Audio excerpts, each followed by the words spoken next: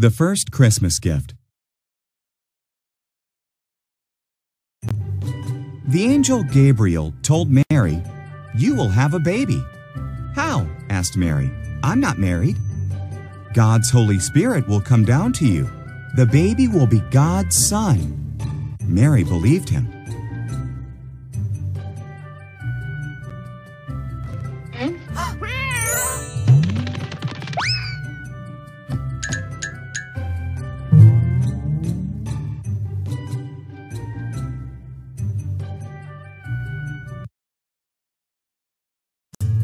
Mary was engaged to Joseph, but he didn't believe her story. So an angel visited him too. "Mary's not lying.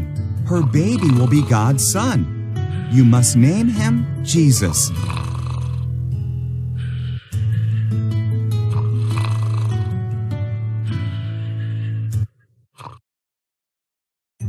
Many months passed.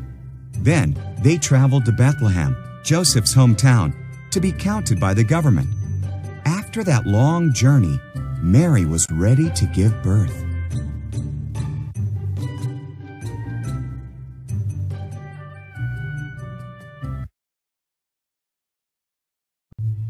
But all the inns in Bethlehem were full.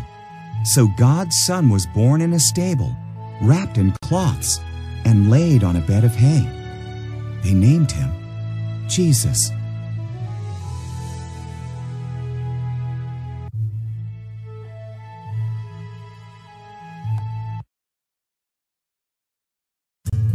That night, an angel appeared to some shepherds in the hills near Bethlehem.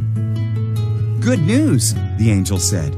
"Your Savior has been born. He's in Bethlehem lying in a manger."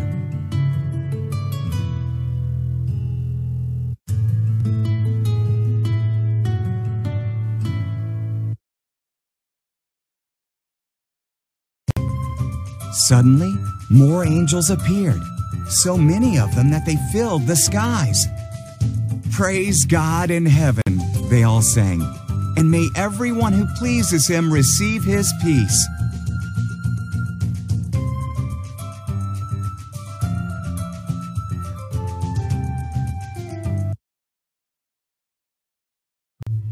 When the angels left, the shepherds hurried to Bethlehem. They found the baby, their Savior, lying on a bed of hay. It was just as the first angel had said.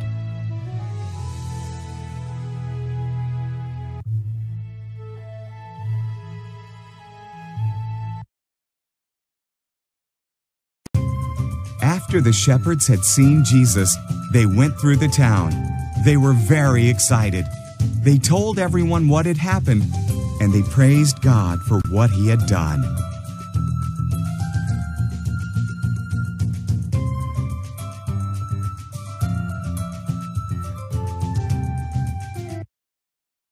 The beloved Son.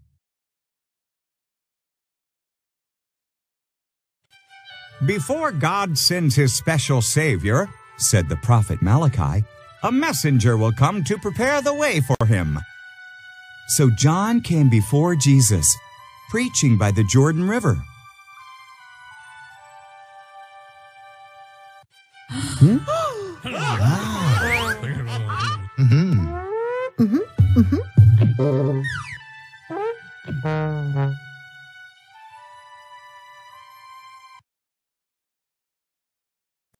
"Prepare the way for the Lord," John said. "God is sending someone very special to his people. Change your ways. Turn from the bad things you have done. Be baptized."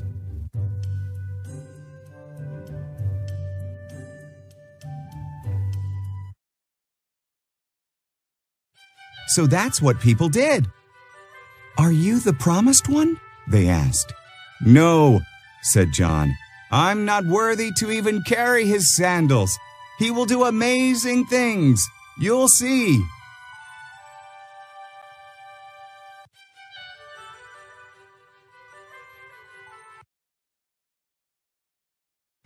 Jesus came to John to be baptized.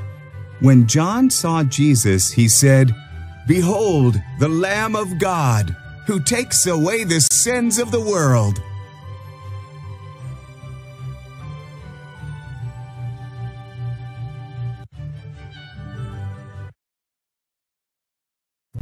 I want you to baptize me, Jesus said. No, John replied. I need to be baptized by you. Trust me, said Jesus. This is the right thing to do.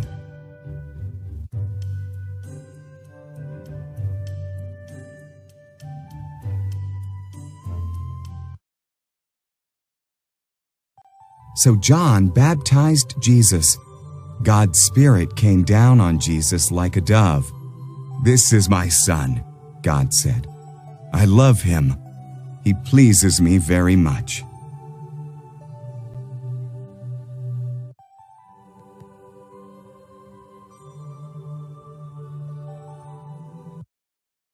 A test in the desert.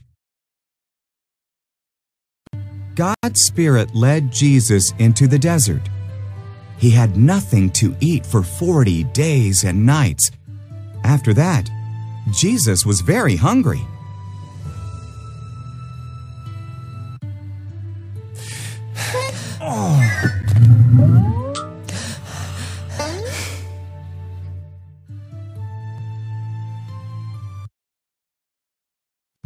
Knowing that Jesus was hungry, Satan tempted him.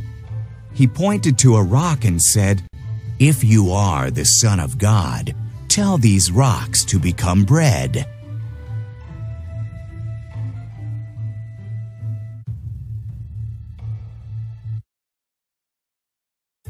Jesus answered Satan, using God's words from the Bible. "It's not just bread that keeps people alive," he said. "Their lives also depend on what God says."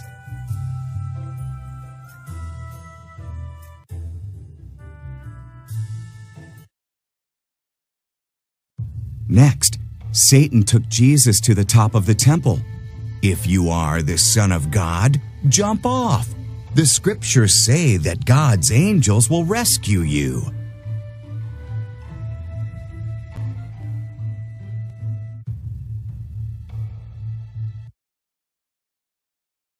So Jesus used God's word to give his second answer. "Do not put the Lord your God to the test," he said, quoting again from the Bible.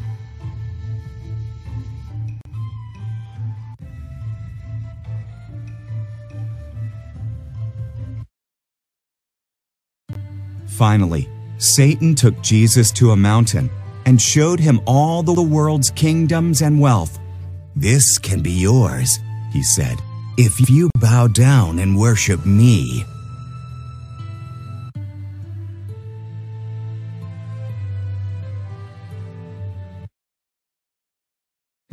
"Go away, Satan," Jesus commanded. Then he quoted God's word one more time. "For it is written, worship the Lord your God and serve him only."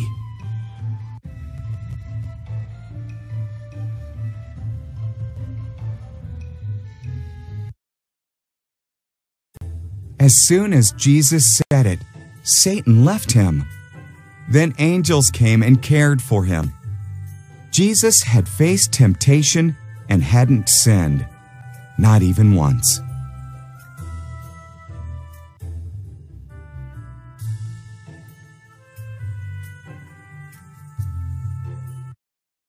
The King and the Kingdom. Jesus traveled, teaching about the kingdom of heaven, and crowds followed him. They didn't know yet that Jesus is the king, but he taught them how to live as people of his kingdom.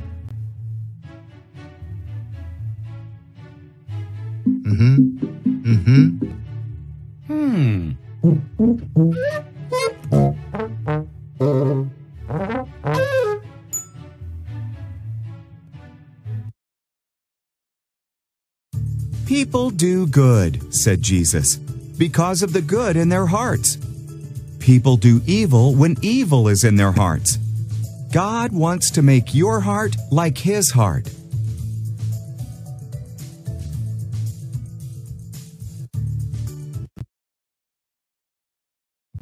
Don't worry about things like food and clothes, said Jesus. Put God first in your life. Obey Him. Trust Him. He will make sure that you have what you need.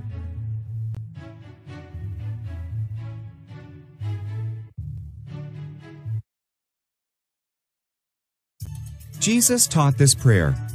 Father God, your name is holy. Reign on earth like you reign in heaven. Meet our needs today. Help us obey you. All power is yours forever.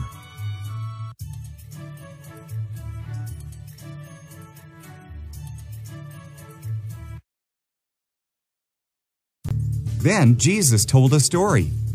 One man built his house on a rock. A big storm came. Because the house was built on a rock, it did not fall down.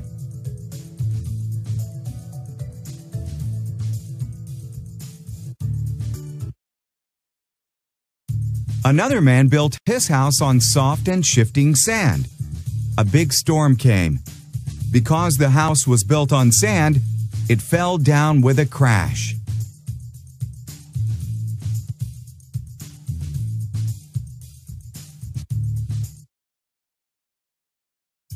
The things I teach you are like the rock, said Jesus. Put my words into action, and you will be like the man who built his house on a rock.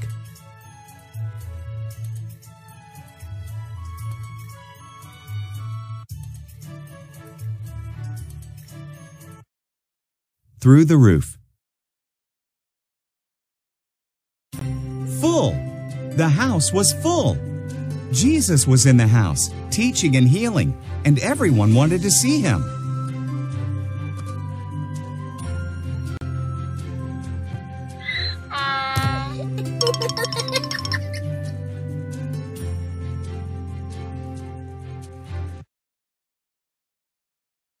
Some men had a friend who could not walk.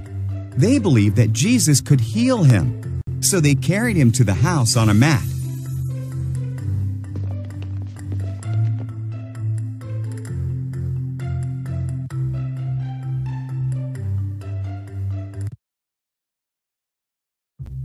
Because the house was so full, they couldn't get in. So they carried their friend up the steps to the flat roof and started tearing up the tiles.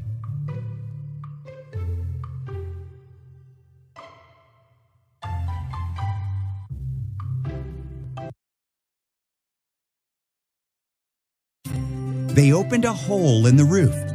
Everyone in the house looked up, amazed. Then they lowered their friend into the middle of the crowd.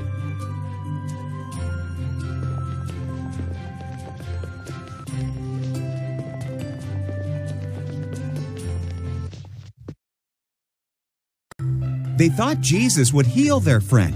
Instead, Jesus said to him, "Your sins are forgiven." The religious leaders were very unhappy. "Only God can forgive sins," they grumbled.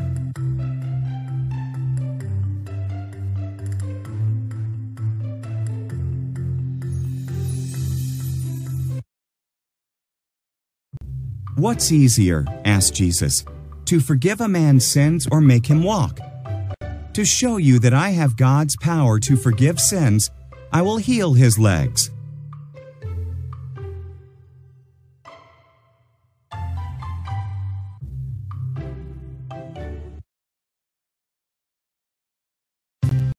"Pick up your mat and walk home," said Jesus to the man. And he did. His friends cheered, and so did everyone else. Now the house was filled with praise.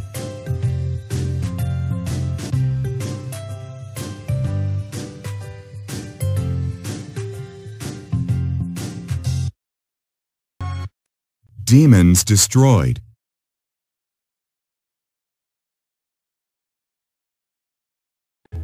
Jesus and his disciples crossed the Sea of Galilee.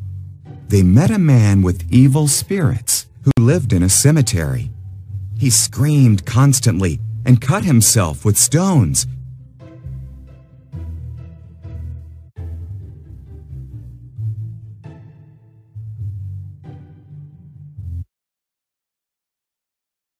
Jesus told the spirits to leave. "Don't hurt us, Jesus," the spirits cried. "My name is Lots," said the man. "There are lots of evil spirits in me."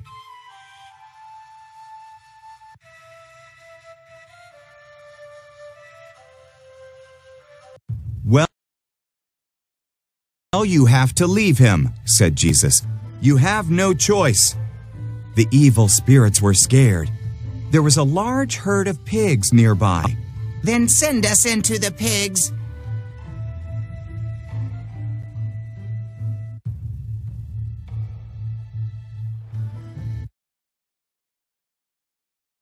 Jesus let the evil spirits enter the pigs. The whole herd rushed down a steep bank into the lake and drowned.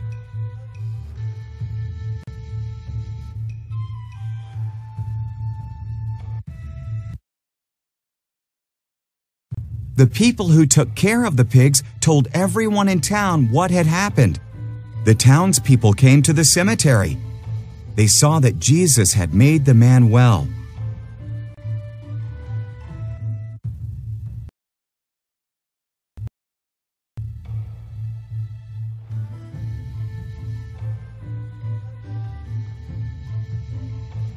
Time to get up.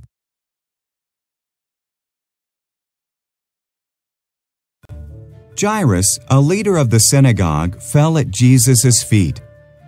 "My little girl is dying," he cried. "If you lay your hands on her, I know that she will live."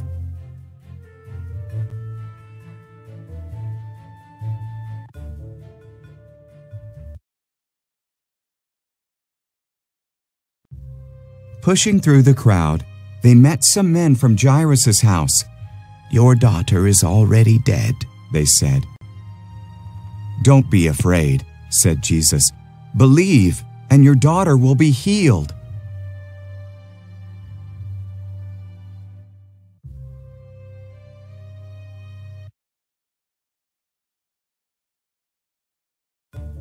They arrived at Jairus' house and found people weeping for the girl. "Why are you weeping?" Jesus asked. "The girl's not dead. She's only sleeping." The people laughed at him.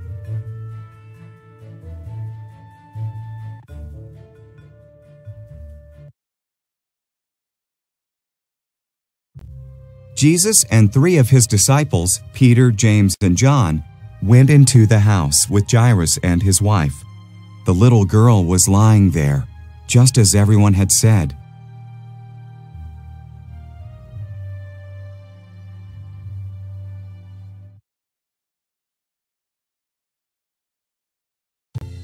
Jesus took her hand. Then he said, "Stand up, little girl." And she did. She even walked around the room.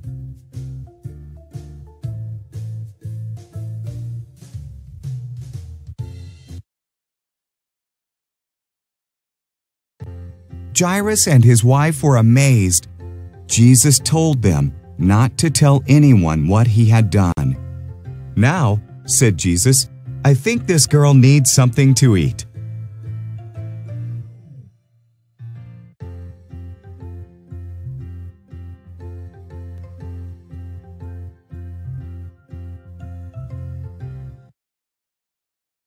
The Big Picnic.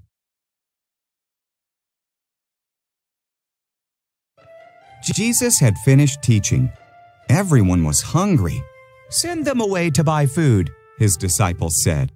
But Jesus wanted to show the people that they could trust God.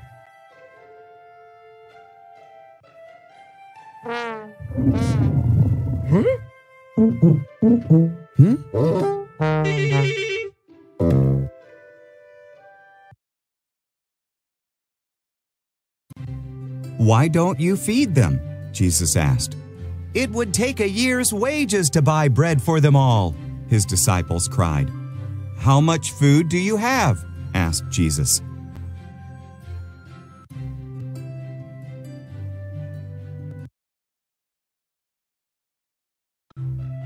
"There is a boy here," said Andrew, "who has 5 loaves of bread and 2 little fish." Jesus smiled. "Perfect. Tell the people to sit down on the grass."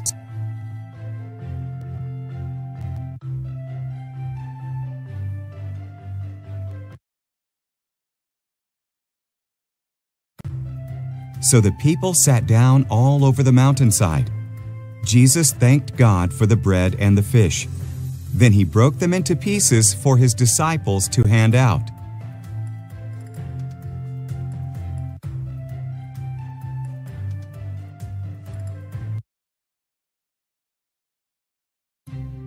Jesus' disciples passed out bread and fish to the whole crowd.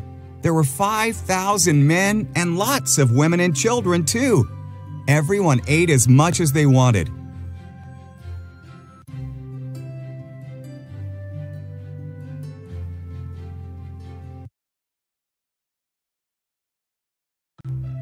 Afterwards, the disciples gathered up the leftovers. There were 12 baskets full, from just 5 loaves and 2 fish. The people knew they could trust God to care for them.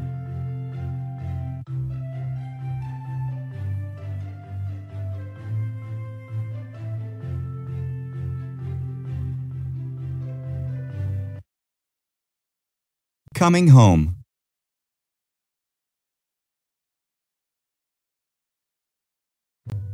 Why does Jesus spend time with people who do bad things? The religious leaders wondered.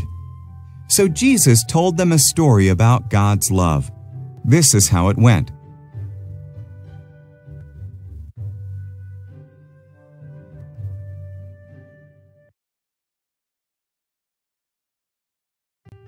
A man had 2 sons.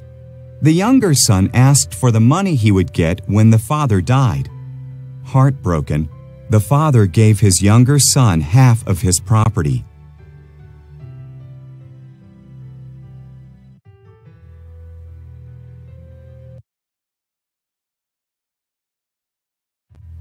The son moved to a distant country. He wasted all the money. Then a famine came, and he had to feed pigs. He wished he could eat the pigs' food.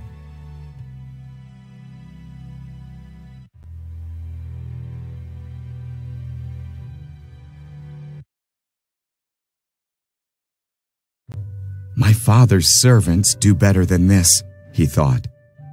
I'll return home and admit that I have sinned against him and God. Maybe he'll make me one of his servants.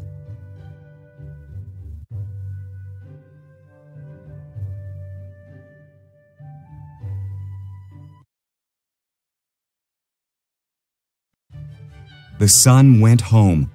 While he was still far away, his father ran to him and hugged him. I'm not worthy to be your son, he told his father.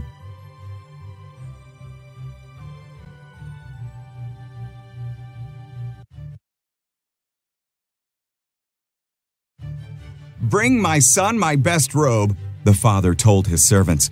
Put a ring on his finger. Roast our fattest calf. My boy was lost, and now he's found.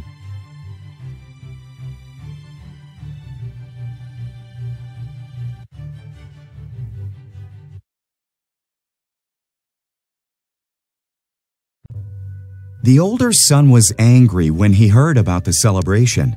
It's not fair, he complained. I work faithfully and get nothing. He wastes your money and gets a party.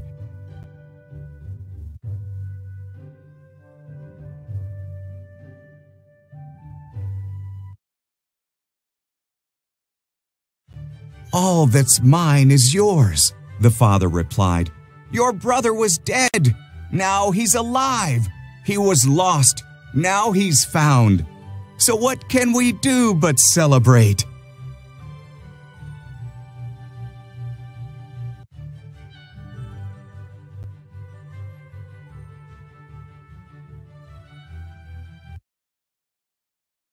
The Donkey and the King.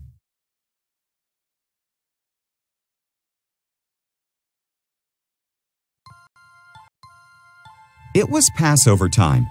Jerusalem was filled with people. When Jesus reached the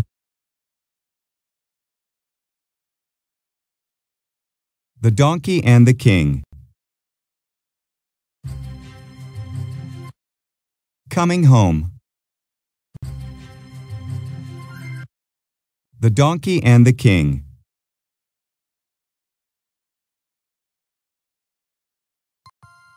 It was Passover time. Jerusalem was filled with people. When Jesus reached the Mount of Olives, a hill overlooking Jerusalem, he told 2 of his disciples to find a donkey.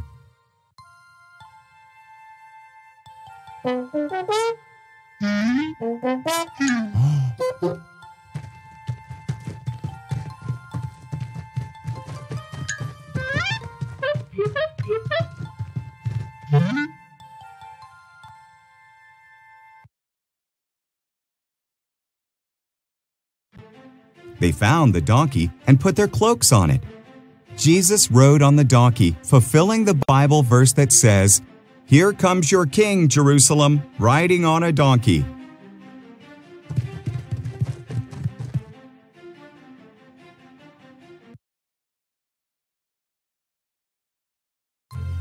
Jesus rode the donkey down to Jerusalem. Many people remembered his miracles and joined him. They put cloaks and palm branches on the road before him to honor him.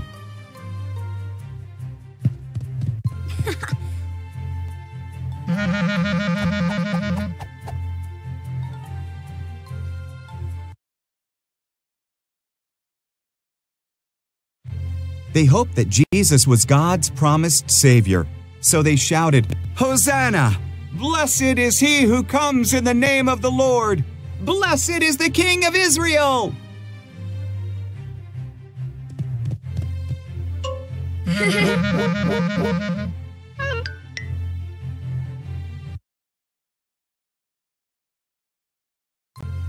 The whole world is following him, the Pharisees grumbled. Tell them to be quiet, Jesus. Even if everyone stopped shouting, Jesus replied, the stones would still praise me.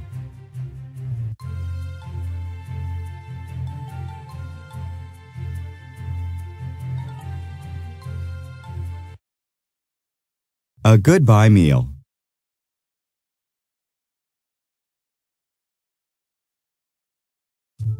Jesus healed sick people and fed hungry people. He loved outcasts and taught everyone about God's kingdom. But the religious leaders didn't like his teaching and were jealous of him.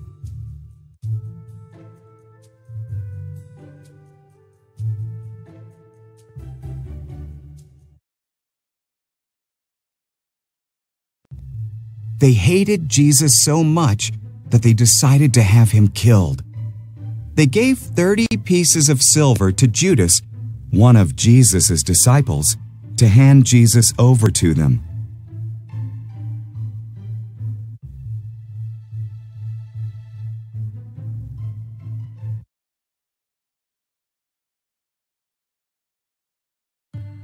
Then Jesus and his disciples celebrated the Passover. While they ate, Jesus said, sadly, "One of you will betray me." Surprised, they each replied, "It's not me, Lord."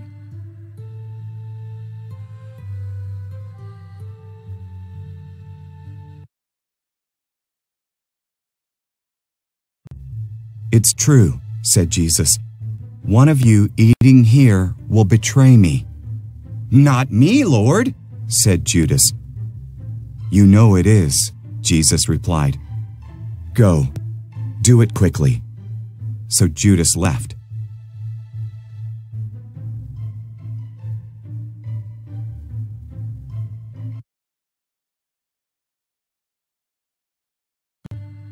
Jesus took bread and thanked God for it. He broke it, gave it to his disciples, and said, "Remember me when you eat this. It's my body, given for you."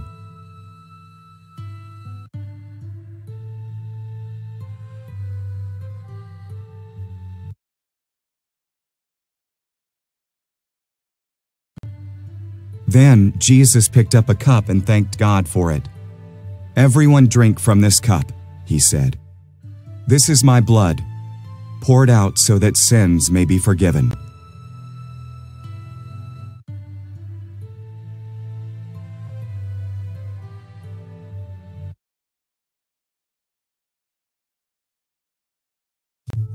When they had finished eating, Jesus and his disciples sang a hymn together.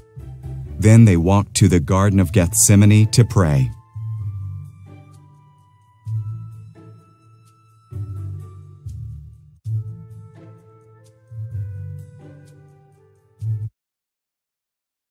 In the garden.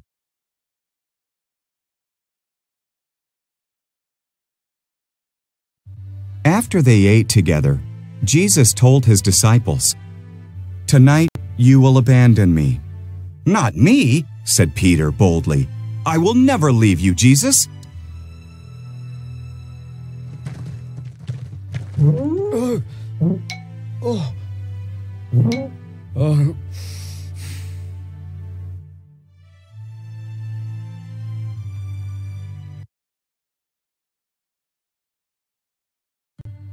Jesus sighed.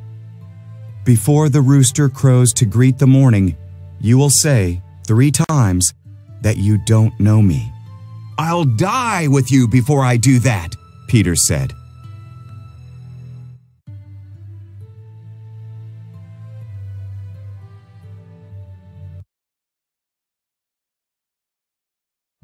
When they came to the Garden of Gethsemane, Jesus asked his disciples to pray with him. The disciples were tired. They fell asleep. Jesus prayed alone to the Father.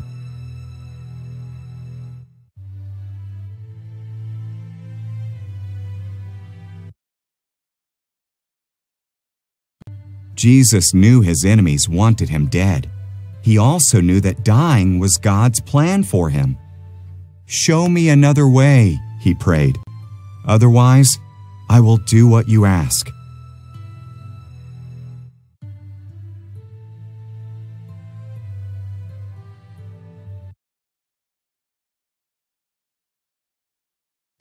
Suddenly, a light shone.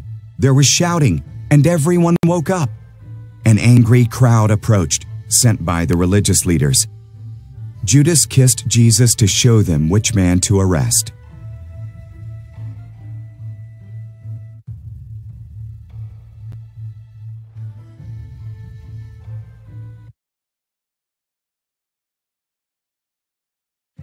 "I'm the one you're looking for," said Jesus. When he said this, they drew back and fell to the ground. Then they grabbed Jesus and took him to the religious leaders.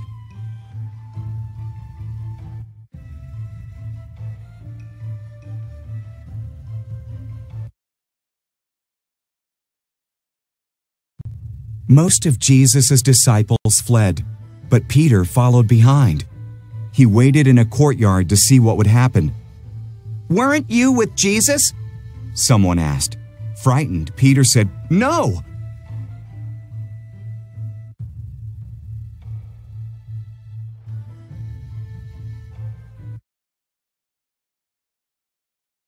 Two other people asked the same thing. "You're wrong," Peter said. "I don't even know Jesus." Peter denied Jesus 3 times. When he heard the rooster crow, he wept bitterly.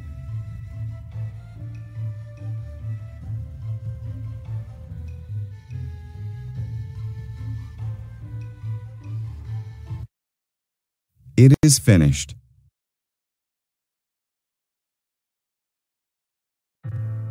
The religious leaders told the governor Pilate that Jesus was dangerous and wanted to be king. Pilate asked Jesus, "Is this true?" "I am king," Jesus answered, "but not of this world."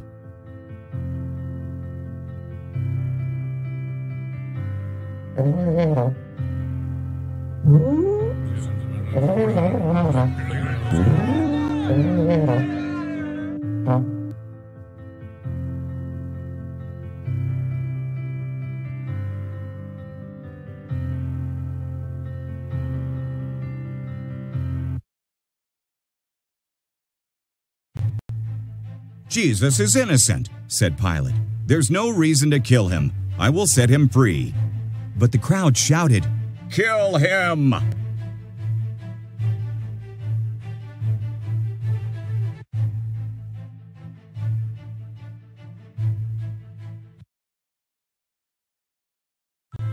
So Pilate had his soldiers whip Jesus. They forced a thorny crown on his head. Then they laid a wooden cross on his back and led him up a hill.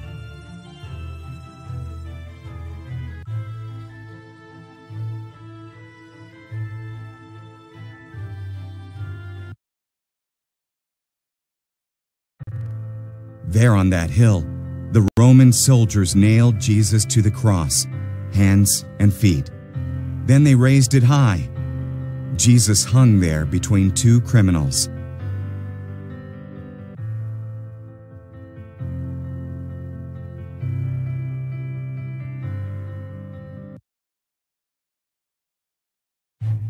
Around noon, the sky turned dark. Jesus' friends wept. The religious leaders laughed and said, You saved other people. Why can't you save yourself? Forgive them, Father, said Jesus.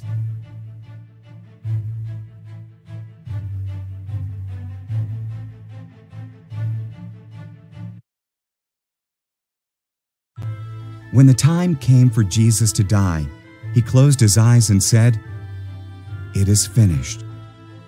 He had completed what he had come to do because of his great love.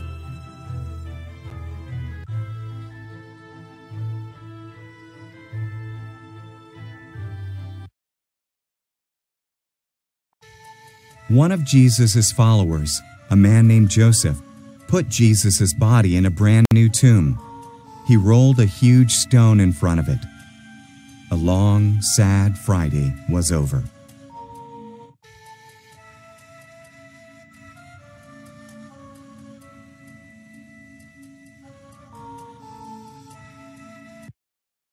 A happy Sunday.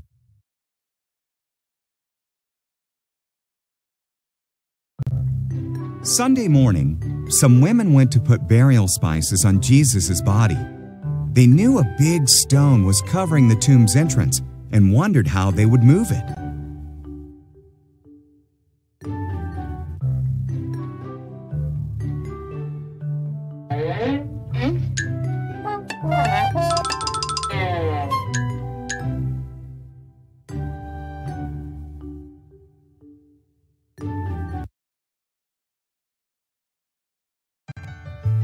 When they arrived, the stone had already been moved.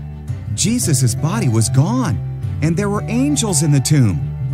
Jesus is alive, the angel said. Go tell his disciples.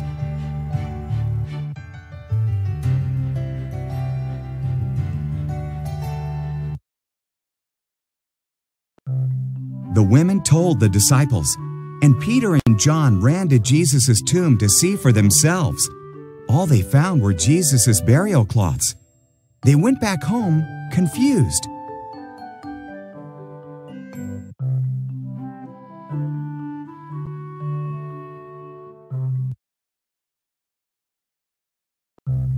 Later, the disciples were gathered together in a room. They were talking about what had happened when Jesus appeared to them. They were terrified. They thought he was a ghost.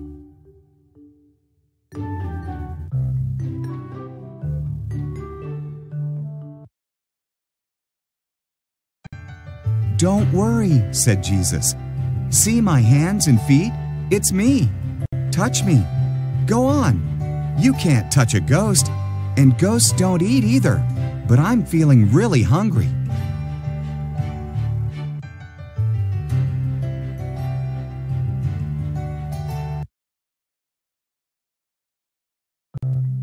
So he ate some fish.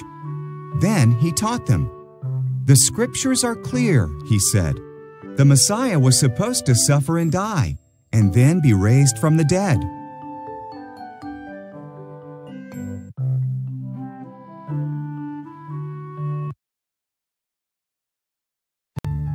Now tell the world what you have seen. Let everyone know that their sins can be forgiven if they turn to God. It's possible because of what I have done.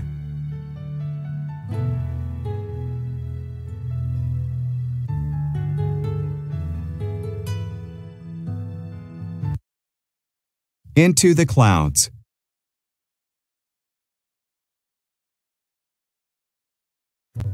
It was time for Jesus to go to heaven. He led his disciples to the top of a mountain near Jerusalem. "Here's what I want you to do," he said.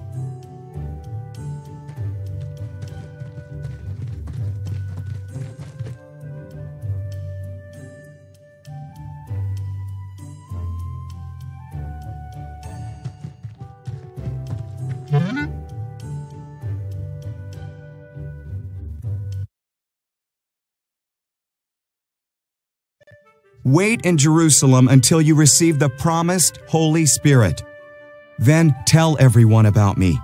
Go from Jerusalem to Judea to Samaria, and then to the rest of the world.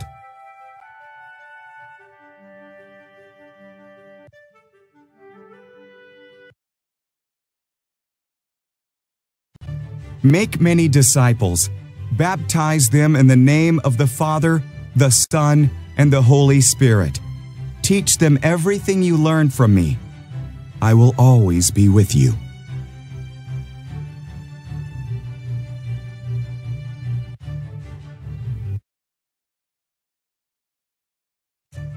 When he had said this, Jesus rose into the sky. Up he went until he disappeared into a cloud. His disciples watched him. They stood there, staring into the sky.